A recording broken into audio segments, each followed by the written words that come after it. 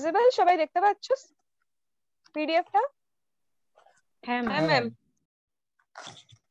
So if a body gets displaced when a force acts on it, work said to be done মানে যখন কোনো বস্তুর ওপর আমরা বল প্রয়োগ করছি আর সেই বল প্রয়োগের ফলে বস্তুটি ডিসপ্লেস হচ্ছে মানে নিজের অবস্থান থেকে চ্যুত হচ্ছে, সেক্ষেত্রে আমরা বলতে পারি যে কার্য হয়েছে।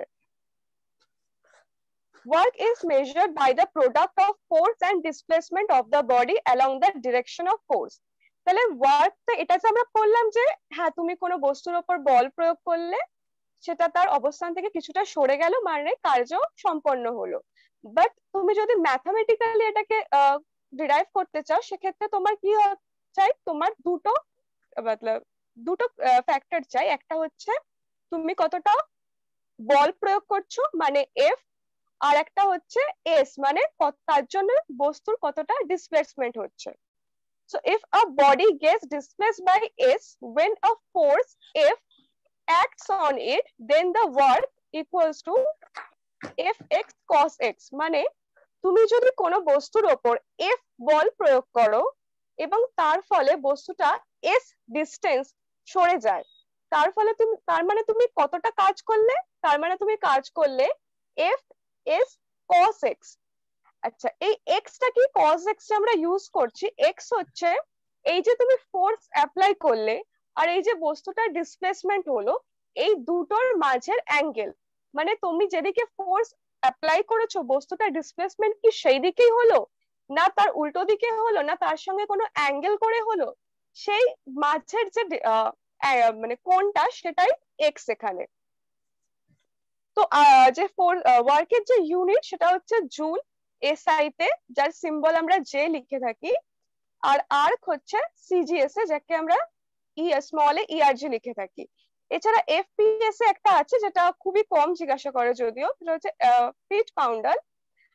আর এটার যেটা রিলেশনটা আমি পরে এক্সপ্লেন করবো, একবার আগে বলে দিই, যেটা হচ্ছে 1 জুল ইকুয়ালস টু 10⁷ আর্ক মানে জুল আর আর্কের মধ্যে যদি সম্পর্ক জিজ্ঞাসা করে সেটা হবে 1 জুল ইকুয়ালস টু 10⁷ আর্ক। এবার আসছি ডাইমেনশনে। লাস্টে আমরা দেখেছিলাম ফোর্সের ডাইমেনশন, এবার ওয়ার্কের ডাইমেনশন কিছুই না, যেটা ফোর্সের ডাইমেনশন ছিল না এম এল স্কোয়ার ml (10⁻²), সেটার সাথেই খালি একটা এল ইনটু করে দিচ্ছি।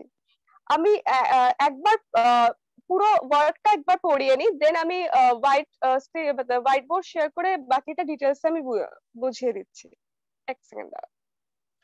আচ্ছা এবার আছে টাইপ অফ ওয়ার্ক, মানে এই যে তুমি ফোর্স অ্যাপ্লাই করছো আর তার ফলে যে ডিসপ্লেসমেন্টটা হচ্ছে সেটা আমি কি বললাম, এটা হয় হতে পারে তুমি যেদিকে ফোর্স অ্যাপ্লাই করেছো সেদিকেই হচ্ছে, হতে পারে তুমি যেদিকে ফোর্স অ্যাপ্লাই করেছো তার অপোজিটে হচ্ছে, কিংবা তার সাথে কোনো অ্যাঙ্গেল করে হচ্ছে, বা কিংবা ডিসপ্লেসমেন্ট হচ্ছেই না, তুমি শুধু ফোর্সই অ্যাপ্লাই করলে। এই সমস্ত কিছুর উপর ডিপেন্ড করে আমরা ওয়ার্ককে, যে ওয়ার্ক ডানটা হচ্ছে সেটাকে কয়েকটা ভাগে ভাগ করতে পারি। দেখো যদি ডিসপ্লেসমেন্ট আর ফোর্স সেম ডিরেকশনে হয় তাহলে সেটা হবে পজিটিভ ওয়ার্ক, মানে তুমি একটা টেবিলের উপর সাপোজ একটা ডাস্টার আছে বা একটা বই আছে, তুমি ওটাকে একটু ঠেললে, তুমি যেদিকে ঠেললে বইটা সেদিকেই সরে গেল, এক্ষেত্রে দুটোই সেম দিকে হচ্ছে, মানে তুমি যেদিকে ফোর্স অ্যাপ্লাই করলে যে অবজেক্ট যেটা বই সেটা ফোর্সের দিকেই সরে গেল, তো সেটা হচ্ছে তোমার পজিটিভ ওয়ার্ক। এবার সাপোজ এমনও কিছু ওয়ার্ক হয় যেখানে তুমি ফোর্স অ্যাপ্লাই তো মানে ফোর্স যেদিকে, ফোর্সের অপোজিট দিকে বস্তুর ডিসপ্লেসমেন্ট হয়, অবজেক্টের ডিসপ্লেসমেন্ট ফোর্সের অপোজিটে হয়, সেটা হচ্ছে নেগেটিভ ওয়ার্ক, মানে এক্ষেত্রে জিনিসটা নেগেটিভ আসে। যেমন আমরা যখন ওয়ার্ক লিখি, আমরা নর্মালি যখন পজিটিভ ওয়ার্কের ক্ষেত্রে ইউজ করি সেক্ষেত্রে W equals to F S use হয়ে যায়, কিন্তু ঠিক আবার যখন আমরা নেগেটিভ ওয়ার্কের ক্ষেত্রে দেখি সেক্ষেত্রে W equals to -FS use হয়, এক্ষেত্রে একটা মাইনাস সাইন চলে আসে। এই সাইনটা কি করে আসে আমি একটু বলছি পরে, আগে আমি এই চার্টটা পুরো কমপ্লিট করে নিই। সো আর দেখো ডিসপ্লেসমেন্ট এন্ড ফোর্স যদি পারপেন্ডিকুলার হয়, যদি ডিসপ্লেসমেন্ট মানে বস্তুটা সরণ আর তুমি বস্তুটার উপর যেদিকে বল প্রয়োগ করছো সেটা যদি পারপেন্ডিকুলার মানে 90 ডিগ্রি অ্যাঙ্গেলে হয়, তাহলে বলা হয় নো ওয়ার্ক ফোর্স, মানে তুমি ফোর্স অ্যাপ্লাই করেছো কিন্তু ওটা হচ্ছে কার্যহীন মানে বল ছিল, ওটার দ্বারা কোনো কাজ সম্পন্ন হয়নি। আরেকটা হচ্ছে যে force applied but no displacement, মানে তুমি প্রচুর, এবং সাপোজ তুমি একটা দেওয়ালের গায়ে ধাক্কা দিচ্ছ প্রচুর অনেক বল প্রয়োগ করলে, কিন্তু অবভিয়াসলি দেয়ালটা সরবে না। কিংবা কোনো খুব ভারী বস্তু তুমি অনেক বল প্রয়োগ করলে কিন্তু তোমার একার শক্তিতে ওইটার স্থান পরিবর্তন হলো না, সেক্ষেত্রে সেটা হয়ে যাবে জিরো ওয়ার্ক। এবার আমি বলছি যে কিভাবে এই ডাইমেনশনটা এলো বা ইউনিটটা এলো সেটা একবার আমি বলে দিই। সেকেন্ড,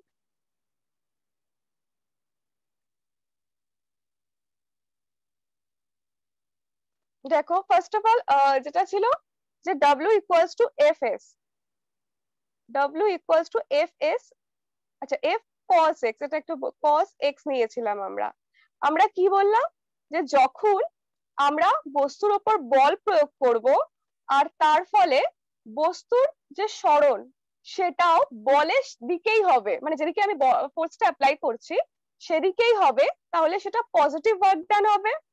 এবার সেটা কি করে দেখো, এফ তো থাকবে তুমি যতটা বল প্রয়োগ করছে ঠিক আছে, এস ও ঠিক আছে, এটা এবার ডিপেন্ড করছে পুরোপুরি কস এক্স এর উপরে। এবার যেদিকে আমি বল দিচ্ছি বস্তুর সরানো যদি সেই দিকে হয়, তো এই দুটোর মাঝের অ্যাঙ্গেল কত হবে, এই দুটোর মাঝে কোণ কত হবে, 0 ডিগ্রি। অবভিয়াসলি কোনো কোণ তো থাকবে না, মাঝে কোনো অ্যাঙ্গেল ক্রিয়েটই হবে না, কারণ যেদিকে তুমি ফোর্স দিচ্ছ বস্তুটা সেদিকেই সরছে, মানে এটা 0 ডিগ্রি হবে, তাই তো? এবার কস 0 ডিগ্রির ভ্যালু কি হয়? 1 কস 0 ডিগ্রির ভ্যালু 1, আর কস 90 ডিগ্রি 0। তার মানে কি দেখো cos 0 ডিগ্রির ভ্যালু 1 চলে এলো, মানে কি W equals to F S হয়ে গেল, মানে কি এটা পজিটিভ সাইনে আছে তাই এটাকে আমরা পজিটিভ ওয়ার্ক বলছি। এবার ঠিক একই ভাবে যদি আমরা এখানে উল্টোটা করি, মানে যেদিকে আমরা ফোর্স অ্যাপ্লাই করছি ঠিক তার উল্টো দিকে বস্তুটা সরণ হচ্ছে, যদি একদিকে ফোর্স যায় আর ঠিক অপোজিটে তার বস্তুর সরণ হয়, তাহলে তার মাঝে কোণ কত হবে, তার মাঝে অ্যাঙ্গেল কত হবে? 180। তার মাঝে 180। অ্যাঙ্গেল হবে 180 ডিগ্রি।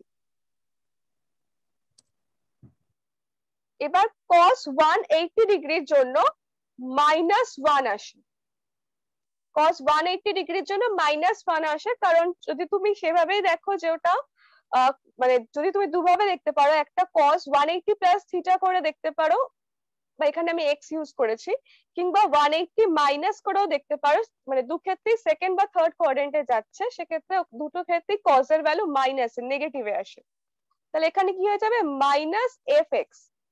ওই জন্য কি হয়ে যায়, এটাকে আমরা নেগেটিভ ওয়ার্ক বলি, কারণ সামনে একটা নেগেটিভ চিহ্ন মানে মাইনাস চিহ্ন, মাইনাস সাইন চলে আসে।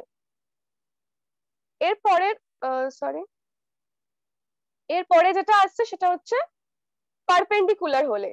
আচ্ছা, আমি দুটো এক্সাম্পল একবার দিয়ে দিই। যেটা পজিটিভ হচ্ছে সেটা তো খুবই ইজি, তুমি কিছু জিনিস একটা ঠেলছো বস্তুটা সেদিকেই যাচ্ছে, তো অবভিয়াসলি সেক্ষেত্রে কি হবে, মাঝে 0 ডিগ্রি অ্যাঙ্গেল ক্রিয়েট করবে আর তার জন্য যে ওয়ার্ক ডান হবে সেটা পজিটিভ হবে।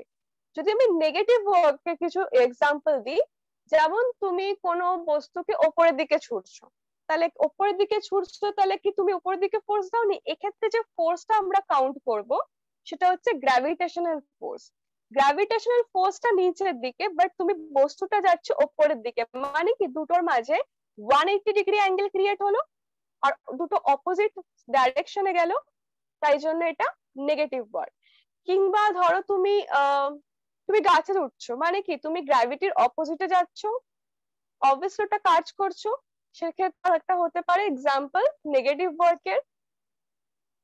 কিংবা ধরো তুমি গ্র্যাভিটেশনের হয়ে গেল আপওয়ার্ড কিছু জিনিস থ্রো করলে, কিংবা গ্র্যাভিটেশন ফোর্স ফ্রিকশন, ফ্রিকশন, এটা তো লাস্ট আমি বলেছিলাম, তুমি যদি আপ থ্রাস্ট ধরো, ফ্রিকশন ধরো, স্ট্রেচ মতলব কম্প্রেস করা, স্ট্রেচ করা, বা পুশ পুল, অ্যাট্রাকশন, রিপালশন, এই সবই কাইন্ড অফ ফোর্স। সুতরাং ফ্রিকশনের এগেনস্টেও যদি তুমি কিছু নিয়ে যাও, সেক্ষেত্রে কি হয়, ফ্রিকশন তো একদিকে যাচ্ছে, আর মানে বস্তুর যেদিকে ডিসপ্লেসমেন্ট হচ্ছে, ফ্রিকশন সবসময় তার অপোজিট দিকে যাচ্ছে, তাই এক্ষেত্রেও ওটা নেগেটিভ ওয়ার্ক হিসাবে কাউন্ট হয়। আর যদি আমি থার্ডে চলে আসি, যেটা ছিল পারপেন্ডিকুলার। পারপেন্ডিকুলার মানে সেই আবার W equals to F S cos x. Perpendicular মানে কি, 90 ডিগ্রি। আর এই মাত্রই একজন বললো 90 ডিগ্রি কস 90 ডিগ্রি কত হয়ে যায়, 0। মানে তাই এটা 0 হয়ে গেল, মানে কার্যহীন বল হয়ে গেল, এখানে কোনো কাজ হচ্ছে না। যেমন তুমি একটা কোনো ভারী সুটকেস তুললে, ঠিক আছে, আর ওটাকে নিয়ে তুমি সোজা হাঁটতে শুরু করলে, মানে দেখো গ্র্যাভিটেশনটা এরকম, গ্র্যাভিটিটা নিচের দিকে আছে, তুমি এটাকে তুললে এই সুটকেসটাকে, আর নিয়ে এটাকে হাঁটতে শুরু করলে, এবার মাঝে কি হচ্ছে, 90 ডিগ্রি অ্যাঙ্গেল ক্রিয়েট হচ্ছে। এবার তাহলে বলবে কি, তাহলে কি কোনো আমি কাজ করছি না? অবভিয়াসলি তুমি কাজ করছো, সেটা তুমি ফিজিক্যাল কাজ করছো, বাট সাইন্টিফিকলি সেটা কাউন্ট হয় না, সাইন্টিফিক্যালি তুমি এক্ষেত্রে কোনো কাজ করছো না। আর লাস্ট সেটা হচ্ছে যদি আমি ফোর্স অ্যাপ্লাই করলাম কিন্তু কোনো ডিসপ্লেসমেন্টই হলো না, যেটার এক্সাম্পল আমি অলরেডি দিয়ে দিয়েছি, যে তুমি ফোর্স তো অ্যাপ্লাই করছো, কিন্তু সেক্ষেত্রে কি হয়েছে, ডিসপ্লেসমেন্ট, মানে যেটা এস এর ভ্যালু সেটা 0। তো অবভিয়াসলি এই এতটা ভ্যালুর মধ্যে, মানে এফ এস আর কস এক্স, এই তিনটের মধ্যে যদি একটা 0 হয়, তো অবভিয়াসলি পুরো ওয়ার্ক ডানটাই 0 হবে, তাই এক্ষেত্রেও কোনো কাজ হচ্ছে না। নেক্সট আমি বলেছিলাম ডাইমেনশনের ক্ষেত্রে। এবার দেখো পজিটিভ ওয়ার্ক দেখো বা নেগেটিভ ওয়ার্ক দেখো, দুটোর ক্ষেত্রে কি হয়, W equals to F S. এবার এফ এর ডাইমেনশন আমরা কি রেখেছিলাম, এম এল টু দি পাওয়ার -2, এটা লাস্টে দেখেছিলাম যে ফোর্স এর ডাইমেনশন হয়। এবার এস এস কি, একটা ডিসপ্লেসমেন্ট, ডিসপ্লেসমেন্ট মানে কি, একটা ডিস্টেন্স যাচ্ছে, তো ডিস্টেন্সের জন্য কি আসবে, এল মানে লেন্থ, তাহলে এটা হয়ে যায় M L square to the পাওয়ার -2। এতটা ক্লিয়ার?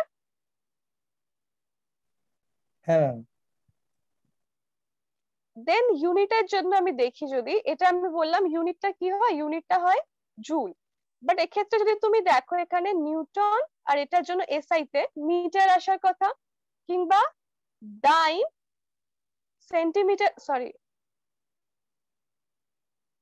ডাইন সেন্টিমিটার আসার কথা, কিন্তু আমরা এটাকে কি বলছি, এটাকে আমরা বলছি জুল, আর এটাকে আমরা বলছি আর্ক। মানে আমরা লিখতে পারি 1 Newton into 1 metre equals to 1 joule, কিংবা 1 ডাইন into 1 centimetre equals to 1 arc.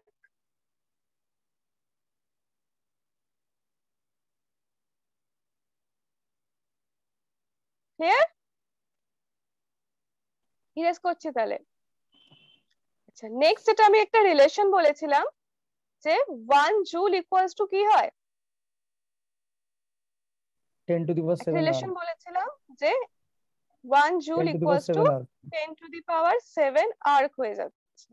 আচ্ছা, কি করে, একটা জুলের রিলেশনও বলেছিলাম লাস্টে, এটা কি ছিল, এখানে কি হয়ে যাবে, বললাম 1 নিউটন ইন্টু 1 মিটার হবে, তাই তো, সরি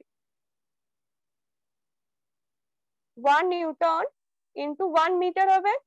এবার এটাকে আমি যদি লাস্টে দেখো একটা রিলেশনে দেখিয়েছিলাম যে 1 নিউটন ইকুয়ালস টু 10⁵ ডাইন হয়ে যায়, এটা মোস্ট প্রবাবলি ইয়েতেও দিয়েছি আমি, আজকে মকেও দিয়েছিলাম। এখানে এটা হয়ে যাবে 10⁵ ডাইন এখানে।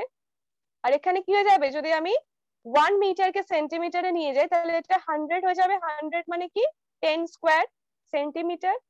তাহলে দেখো এখানে 5 আর এখানে 2 অ্যাড হয়ে গিয়ে কি হয়ে যাবে, 10⁻⁷। আর এইমাত্র বলেছি ডাইন ইন্টু সেন্টিমিটার কি হয়ে যায়, আর্ক, তাহলে এটা কি চলে আসবে, 1 joule equals to 10⁻⁷ arc. Clear? চলো নেক্সট আমরা যে পার্টটা আছে সেই পার্টে এই যে 4 রকমের টাইপ বললাম ওয়ার্কের বা ডাইমেনশন বা ইউনিট, কারোর কোনো ডাউট আছে এখানে? তাহলে আমি নেক্সট না পার্টে ম্যাম। যাব। ঠিক আছে, না ম্যাম। হচ্ছে পাওয়ার। পাওয়ার কি?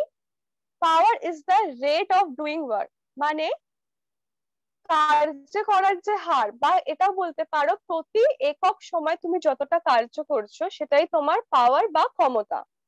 এখানে কি বলছে? Power is the rate of doing work, that is power equals to work by time. মানে এক্ষেত্রে পাওয়ার ইকুয়ালস টু কি হয়ে যায়? Work by time. মানে তুমি একক সময় পার ইউনিট টাইমে যতটা ওয়ার্ক ডান করছো সেটাই তোমার পাওয়ার বা ক্ষমতা। এবার দেখো এখানে বলছে P equals to W by T, তো আমরা দেখলাম। এবার W মানে ওয়ার্ক ডান, এখানে আমরা লিখতে পারি F ইন্টু S, মানে যেটা আমরা এই মাত্র দেখলাম। পজিটিভ ওয়ার্কের ক্ষেত্রে অবশ্যই পজিটিভ ওয়ার্কের ক্ষেত্রে কি হয়ে যাবে? cos এক্সট্রা থাকবে না, শুধু W ইকুয়ালস টু FS। তো সেখানে W এর জায়গায় আমরা FS পুট করতে পারি। তাহলে এখানে যদি আমরা W এর জায়গায় FS পুট করি, ভেরি সরি,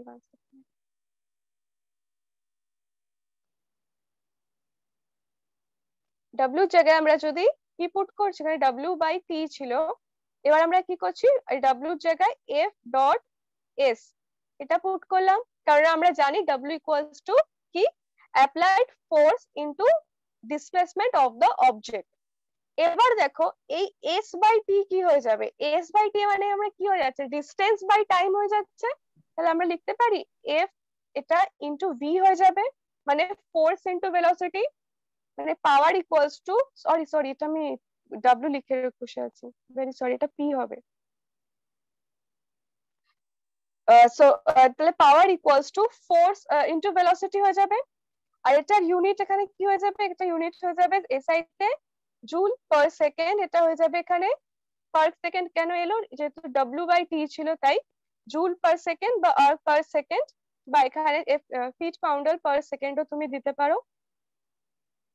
নেক্সট বলছে in SI and CGS the practical unit of power is watt. মানে এক্ষেত্রে তো আমরা পাওয়ারের ইউনিট দেখলাম, বাট যেটা আমরা অ্যাকচুয়ালি প্র্যাকটিক্যালি ইউজ করি সেটা হচ্ছে ওয়াট। আর যেটা এফপিএস এর practical unit of power, that is horse power, সেটা আমরা শর্ট সিম্বল হিসাবে ক্যাপিটাল এইচপি লিখে থাকি। আর এখানে ক্যাপিটাল এইচপি এর ভ্যালু আমি দিয়েছি, এটা ভ্যালুটা অবভিয়াসলি ক্যালকুলেট করতে দেয় না, ডাইরেক্ট জিজ্ঞাসাই করে, ওই জন্য আমি ডাইরেক্ট বসিয়ে দিয়েছি, that is 1 HP 1 horse power equals to 746 watt. এবার দেখো যেহেতু আমরা দেখলাম কি 1 ওয়াট ইকুয়ালস টু কি হয়ে যাবে? তাহলে 1 watt equals to 1 joule per second, কারণ এটা এসআই তে আছে তাই। আর তাহলে সেটা ইকুয়ালস টু আবার কি দেখেছি? যে 10 to the power arc per second. ঠিক একইভাবে কিলোর আর ওয়াটের, মানে কিলোওয়াট আর ওয়াটের কিলোওয়াট আর ওয়াটের রিলেশন আমরা জানি কি? সেটা হচ্ছে 1 kilowatt equals to 10 to the power 3 watt. আর যদি 1 মেগাওয়াট দেখি তাহলে সেটা হয়ে যাবে 10 টু দি পাওয়ার 6 ওয়াট। মানে যদি আমি 1 কিলোওয়াটের সাথে মেগাওয়াটের রিলেশন জানতে চাই, তাহলে 1 কিলোওয়াট ইকুয়ালস টু হয়ে যাবে 10 টু দি পাওয়ার 3 মেগাওয়াট। আর একইভাবে 1 কিলোওয়াট কি দেখো কি ছিল? 1 ওয়াট কত ছিল? 1 ওয়াট ওখানে ছিল হচ্ছে তোমার 746, এখানে 1 এইচপি ইকুয়ালস টু কি ছিল? 746 ওয়াট। মানে 746 ওয়াট ইকুয়ালস টু কত ছিল? ওয়াট কত ছিল? 1 এইচপি। তাহলে 1 ওয়াট কত হয়ে যাবে? 1 বাই 746 এইচপি। তাহলে 1 কিলোওয়াট মানে কত? 1000 হয়। তাহলে 1000 বাই 746, যেটাকে ক্যালকুলেট করলে আসবে 1.34 হর্স পাওয়ার। নেক্সট হচ্ছে gravitation unit of power. Gravitation unit of power কি হয়? এটা এসআই তে হয় কিলোগ্রাম মিটার পার সেকেন্ড, আর সিজিএস এ হয় গ্রাম সেন্টিমিটার পার সেকেন্ড। আচ্ছা ডাইমেনশন এটার কি হয়? দেখো ডাইমেনশন একই সেম, আমরা কি দেখেছিলাম? যে P equals to W by T। W এর এইমাত্র কি দেখলাম, ml square T to the পাওয়ার -2, আর এখানে একটা বাই টি চলে আসলো। এই টি টা ওপরে গেলে এইখানে -2 থেকে কি হয়ে যাবে, -3 হয়ে যাবে। তো ml square T to the পাওয়ার -3 এটার ডাইমেনশন। নেক্সট পার্ট হচ্ছে এনার্জি। সো এনার্জি হচ্ছে capacity of doing work by A body is called S energy. মানে তোমার কার্য করার যে ক্ষমতা বা তোমার কাজ করার যে ক্যাপাসিটি, সেটাই তোমার এনার্জি। আচ্ছা, এনার্জি হচ্ছে একটা স্কেলার কোয়ান্টিটি, আর এর ইউনিট হচ্ছে এসআই তে জুল। মানে দেখো কার্যেরও কিন্তু সেম ছিল, মানে এসআই তে কার্যের যেটা একক আর যেটা এনার্জির একক দুটোই সমান। আরেকটা স্কেলার যখন উঠলো বলে দিই, দেখো আমরা ওয়ার্ক যেটা সেটা কিন্তু স্কেলার স্কেলার কোয়ান্টিটি, কিন্তু এটা যেটা আমরা ক্যালকুলেট করি দুটো ফ্যাক্টরের সাহায্যে, সে দুটো কিন্তু ভেক্টর। মানে এক্ষেত্রে যখন লেখা হয়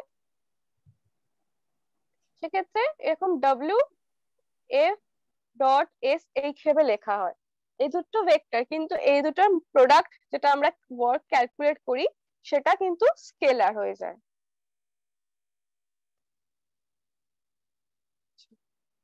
এবার বেশ কিছু টাইপস এর এনার্জি হয়ে থাকে, যেমন mechanical energy, solar energy, electrical energy, sound energy, chemical energy. তো দেখো মেকানিক্যাল এনার্জি অবভিয়াসলি আমরা জানি দু টাইপের হয়ে থাকে। একটা হচ্ছে কাইনেটিক এনার্জি। কাইনেটিক এনার্জিকে আমরা কি লিখে থাকি, kinetic energy equals to half of mv square. আর এখানে পোটেনশিয়াল এনার্জি কি হয়ে থাকে, পোটেনশিয়াল এনার্জি হয়ে থাকে mgh। দেখো এই হাফ অফ mv স্কোয়ার মানে কোন বস্তুর মধ্যে যদি মেকানিক্যাল এনার্জি হিসেবে কাইনেটিক এনার্জিটা কিন্তু অ্যাকচুয়ালি গতি শক্তির জন্য আসছে, আর পোটেনশিয়াল এনার্জি স্থিতি শক্তির জন্য। মানে বস্তু তার অবস্থানের পরিবর্তনের জন্য যে এনার্জিটা গেইন করছে সেটা গতি শক্তি। এক্ষেত্রে কোন কোন ফ্যাক্টরটা কাইনেটিক এনার্জি ক্যালকুলেট করতে হেল্প করে, একটা হচ্ছে বস্তুর মাস, বস্তুটার মাস কত, আর বস্তুটা যে মানে মুভমেন্টে আছে, বস্তুটা যে মোশনে আছে, সে কোন ভেলোসিটি নিয়ে এগোচ্ছে। কিন্তু পোটেনশিয়াল এনার্জির ক্ষেত্রে কি ইউজ হচ্ছে, অবভিয়াসলি মাস তো করছেই, সাথে সাথে যেটা অ্যাক্সেলারেশন আছে মানে জি, এক্ষেত্রে গ্র্যাভিটেশনাল অ্যাক্সেলারেশন যেটা, সেটা ইউজ করছে। আর ওটার হাইট মানে আর্থের সারফেস থেকে ওটা কতটা উচ্চতায় অবস্থিত সেটাও ডিপেন্ড করছে।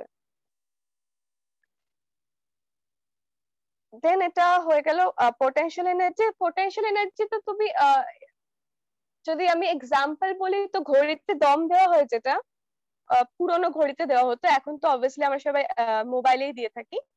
তো দেখবে পুরোনো ঘড়ির যেটা দম দেওয়া হতো ওটাকে অনেক অনেক রাউন্ড আপ করে ওটাকে ঘুরিয়ে ঘুরিয়ে কোন একটা সার্টেন টাইমে এনে ওটাকে দেওয়া হতো। ওই যে ওটাকে আমরা মুভ করাতাম, মতলব ওটাকে আমরা রোটেট করাতে থাকতাম, সেখানে আমরা পোটেনশিয়াল এনার্জি রেস্টোর করতাম। কিংবা অনেক বাচ্চাদের যে খেলনা হতো, যে দম দেওয়া খেলনা, ঘোরালে কি হয়, ওটাকে আমরা যখন ওটাকে আমরা এরকম ঘোরাতে থাকি, সেটা পোটেনশিয়াল এনার্জিটা স্টোর করতে থাকে। আর দেন ওটা হয়ে গেলে, যখন ওটা ধরে প্রপারলি ওটার পোটেনশিয়াল এনার্জি গেইন হয়ে যায়, দেন ওটা কোনো খেলনাটা কোনো না কোনো মুভমেন্ট দেখাতে থাকে, হয় সামনে চলতে থাকে, না জোকার থাকে, কিছু বাজাতে থাকে। তো সেক্ষেত্রে সেটা পোটেনশিয়াল এনার্জিটা as a kinetic energy use করে। এবার সবাই জানো যে এনার্জির একটা কনজারভেশন ল আছে, সেটা কি? আচ্ছা, আমি একটা জিনিস লাস্টে একটু স্কিপ করে গেছিলাম, আমার পরে মনে পড়েছিল, সেটা হচ্ছে মোমেন্টামের কনজারভেশন ল। ওটা আমি পরে একবার দেখিয়ে দেবো কোনো টাইমে, ঠিক আছে? So law of conservation of energy সেটা বলছে energy can neither B created not destroyed. মানে যে সমস্ত শক্তি আছে, শক্তিকে না তো আমরা ধ্বংস করতে পারি, না তো আমরা সৃষ্টি করতে পারি।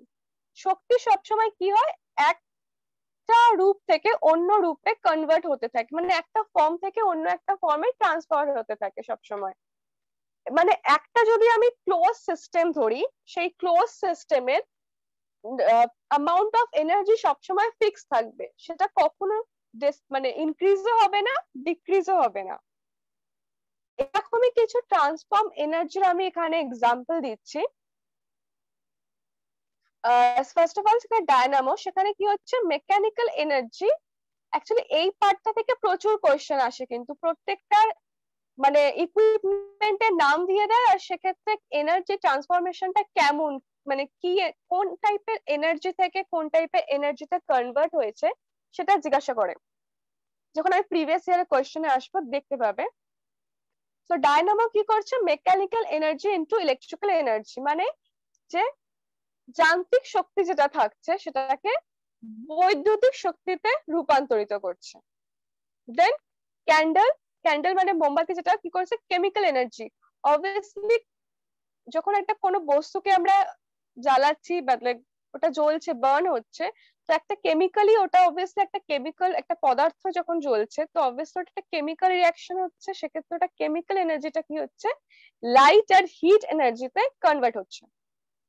দেন আছে মাইক্রোফোন, মাইক্রোফোনের ক্ষেত্রে যেটা সাউন্ড এনার্জি হয় সেটা ইলেকট্রিক্যাল এনার্জিতে কনভার্ট হয়। দেন যেটা লাউড স্পিকার হয়ে থাকে, মানে কি মতলব জোরে বলার ক্ষেত্রে যেটা লাউড স্পিকার ইউজ করে থাকি, সেক্ষেত্রে যেটা ইলেকট্রিক এনার্জি মানে যেটা বৈদ্যুতিক এনার্জি বা বৈদ্যুতিক শক্তি থাকে সেটা শ্রুতি শক্তিতে বা সাউন্ড এনার্জিতে কনভার্ট হয়ে যায়। নেক্সট আসছে সোলার সেল। সোলার সেল কি হয়, সোলার সেলতে যে সোলার এনার্জিটা থাকে, মানে যেটা সানের হিট বা লাইট বলো, সেটা কি করছে সোলার সেল ইলেকট্রিক্যাল এনার্জিতে কনভার্ট করছে। অনেক সময় দেখবে যে সব জায়গায় মানে ইলেকট্রিসিটিকে বাঁচানোর জন্য, ইলেকট্রিসিটির বাকি সোর্স গুলোকে বা রিসোর্স গুলোকে বাঁচানোর জন্য, বা যেখানে ইলেকট্রিসিটির সেরকম পৌঁছায়নি সেক্ষেত্রে সোলার সেল ইউজ করা হয়। সেক্ষেত্রে অনেক ধরনের ফটোভোল্টিক ইউজ করা হয়, আরো নানা ধরনের সোলার ইকুইপমেন্ট ইউজ করা হয়। তো সোলার এনার্জি কি করে, সোলার সেল কি করে, সোলার এনার্জিটাকে ইলেকট্রিক্যাল এনার্জিতে কনভার্ট করে। দেন টিউবলাইট, অবভিয়াসলি খুবই কমন এক্সাম্পল, এটা দেখতেই পাচ্ছি যে ইলেকট্রিক্যাল এনার্জিটাকে ওটা লাইট এনার্জিতে কনভার্ট করছে। নেক্সট ইলেকট্রিক্যাল বাল্ব, সেটা কি করছে ইলেকট্রিক্যাল এনার্জিটাকে লাইটের হিট এনার্জিতে কনভার্ট করছে। দেন ব্যাটারি, ব্যাটারি আমরা জানি ব্যাটারির মধ্যে যে শক্তি সঞ্চিত থাকে সেটা অ্যাকচুয়ালি হচ্ছে রাসায়নিক শক্তি, মানে কেমিক্যাল এনার্জি। তো কেমিক্যাল এনার্জিটাকে কি হচ্ছে ইলেকট্রিক এনার্জিতে আমরা, last one is electric motor, সেটা কি করছে ইলেকট্রিক্যাল এনার্জি মানে যেটা বৈদ্যুতিক শক্তি সেটাকে যান্ত্রিক শক্তিতে। এবার কিছু প্রিভিয়াস ইয়ারের কোশ্চেন দেখবো। ওকে, তো প্রিভিয়াস ইয়ার কোশ্চেন কি বলছে, হোয়াট ইজ এর ক্ষেত্রে সেমি অলমোস্ট, সেক্ষেত্রে আমরা কি দাও রাসায়নিক শক্তি। নেক্সট হচ্ছে what kind of energy works when a watch spring is wound up, মানে দেখেছিলাম যেটা ঘড়িতে বলেছিলাম যে ঘড়িতে দম দেওয়ার ক্ষেত্রে যে এনার্জিটা রিস্টোর করা হয় সেটা হচ্ছে পোটেনশিয়াল এনার্জি।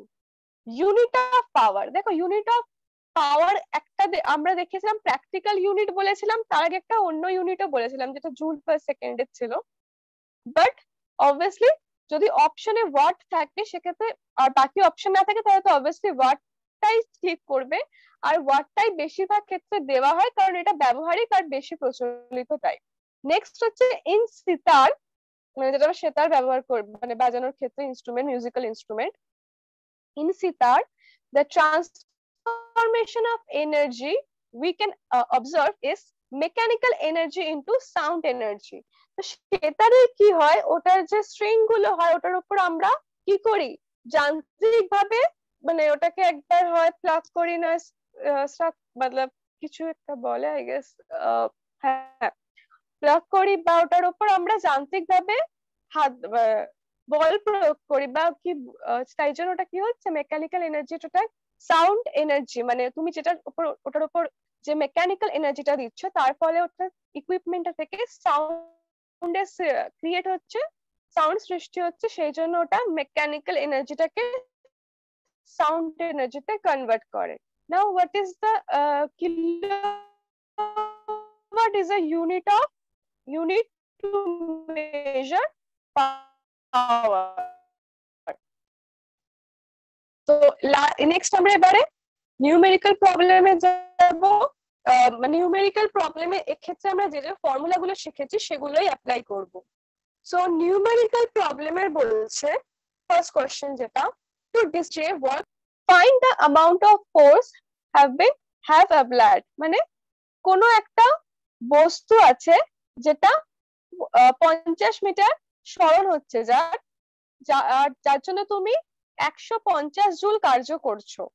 এবার তুমি তার উপর কতটা ফোর্স অ্যাপ্লাই করেছো, কতটা বল প্রয়োগ করেছো সেটা জানতে চাইছে। এবার দেখো ফর্মুলা তো আমরা সবাই জানি, W equals to F S. এখান থেকে আমরা কি জানতে মানে বার কি করব, এফ টা, তাহলে আমরা কি করব, এস টাকে অপোজিট সাইডে নিয়ে যাব, মানে W by S equals to F হবে। এবার W মানে ওয়ার্ক ডান তুমি কত করেছো, 150, আর ডিসপ্লেসমেন্ট কতটা হয়েছে, ডিসপ্লেসমেন্ট হয়েছে 50, মানে বাই 50। এবার 150 কে যদি তুমি 50 দিয়ে ডিভাইড করো কত আসবে, 3, তো অ্যান্সার হবে এখানে 3 নিউটন।